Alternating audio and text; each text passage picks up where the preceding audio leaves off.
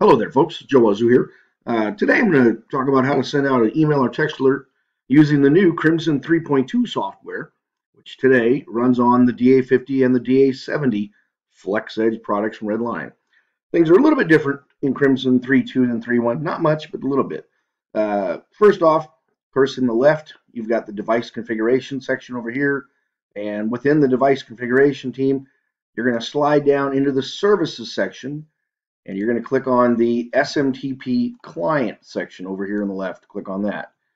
And then here in the middle of the page, just like in Crimson 3.1, you're going to set up the things from here that you get from your IT department. Now, I took the liberty of copying exactly what I've done in Crimson 3.1 into that section. So if I make this a little bigger, and I'll just pause it, giving you a second to analyze that, taking from a Crimson 3.1 database, which is over on the right side, and basically copying the same settings into Crimson 3.2. The wording's different from 3.2 than 3.1. I wish they would have followed the same. That would have helped nicely. But anyway, so server name is the IP address I have over here. Port number, of course, I'm using the auth SMTP, so it's still the same, 2525. Login mode here is plain. Back then they called it login. That's different. There's my username. Of course, I had to copy the password from my other. Can't really copy it from here because this field won't let you. Actually have to go to your notes from there. And then down here, the domain, this part here, there's the domain name that gets there.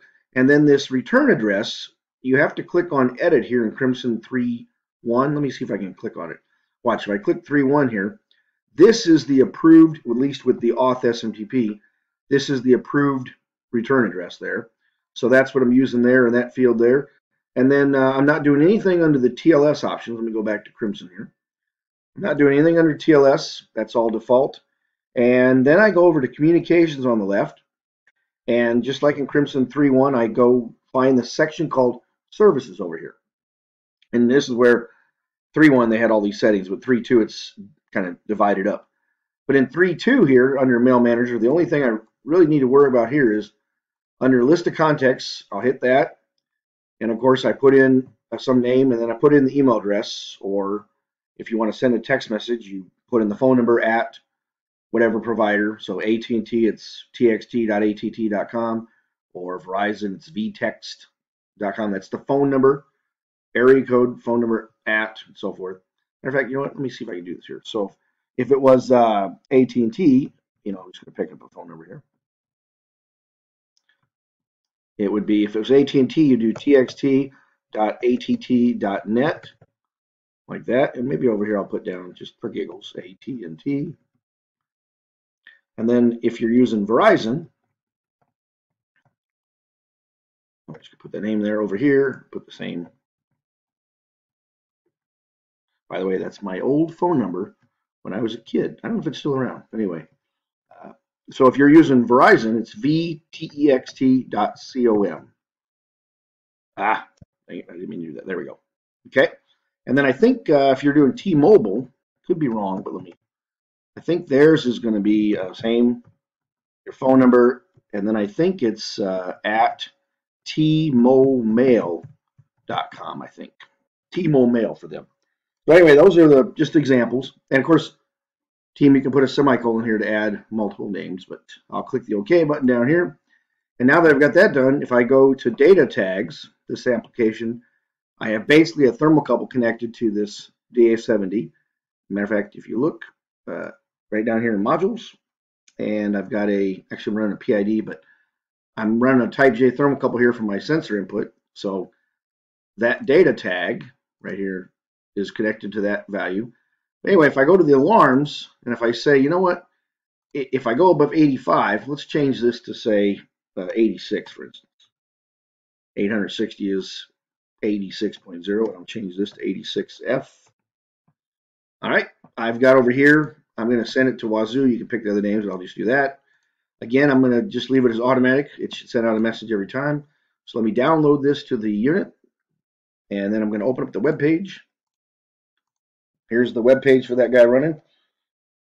And you can see I actually have the two Ethernet ports are used. One is manually connected right here to my laptop, and the other one is connected to my office network here. But anyway, if I go ahead and I'll go ahead and trigger this to go above 86. I'm squeezing the thermocouple.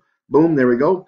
If I go over to my email, look, I got messages right there. You see that I've been practicing on this. So these are other messages that came in. 1 o'clock. Yep. As it tinkered. So if I'm not going to show the web browser. Let me go here. So you see it dropped off. I'll go over here to email. I'll leave this up, and I'm going to squeeze the thermocouple and see what happens here. I should get some messages in. There we go. Look, there they are dumping. See? So it's that easy, team, to use the email text alert Crimson 3.2. It is a little bit different with the configuration software, that is true, but generally speaking, works pretty good. My biggest problem, I'll just be honest with you guys, this is my own silliness. I did all my testing today, and I was using this Ethernet 2, which is directly connected to my laptop. Nothing was happening. I'm going, what is the deal here? Well, then I'm the idiot. I didn't realize that I didn't have it connected to my office network, so it really had no way to ever get out. So once I took the Ethernet 1 connection, which is set up as DHCP mode, I connected it to my office network. Then it got an IP address there, and then all of a sudden, all the emails made it out. So that was the biggest challenge, is I didn't have it connected to my office network where it could get outside access to the outside world. So just keep that in mind when you're doing your testing. But that should work. If I squeeze it again, I go above 86. You see I got the alarm viewer there. And of course, if I go over here, it should show, boom, there's the message coming in. So that's, in a roundabout way, team, how you can set up email and text alerts in Crimson 3.2 software. And the big thing is basically just copy the settings from here over to 3.2 and you're off the races. Hey, thanks a lot. Have a great day. See you.